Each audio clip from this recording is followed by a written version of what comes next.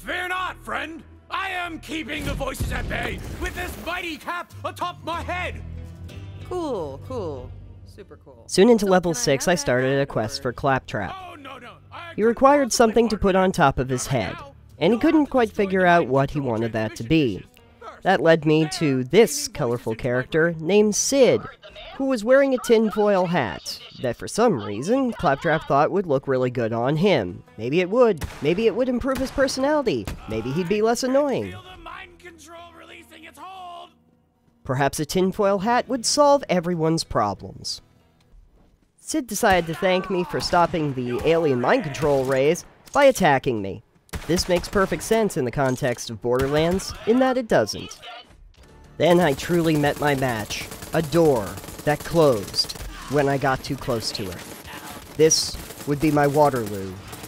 And then I realized that one move I got at the very beginning of the game that I had no real purpose for before, the slide, was the real key to solving this puzzle. My sliding reminded me of a simpler time back on level 1, which felt like just yesterday, because it was.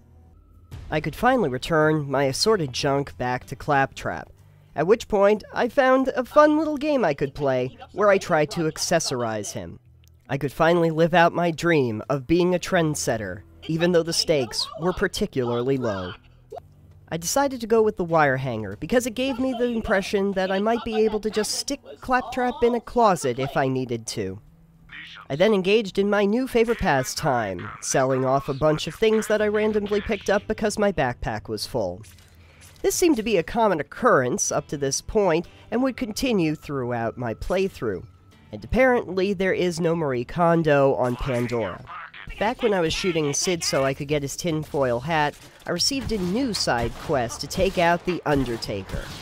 And may I say that the Undertaker was a particularly annoying villain.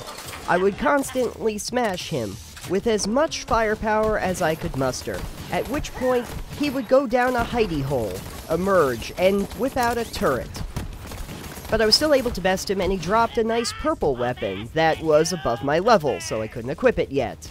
Thus, I was motivated forward to kill everything and get enough experience to get to level 7. Back on the main quest, I checked out some customization options for my Outrunner. At this point, I had not unlocked all that many things, but I did have a variety of neat paint skins that I could put on.